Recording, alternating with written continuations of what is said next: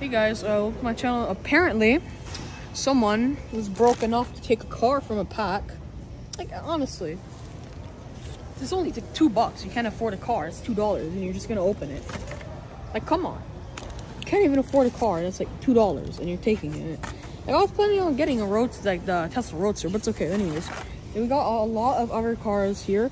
We got, these two are supposed to be a treasure hunt, but they aren't. We got the Ford Escort. Pretty nice lime green color.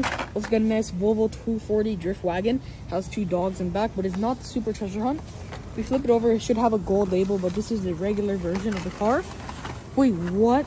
This is insane, bro. We have a this is the first case of 2023.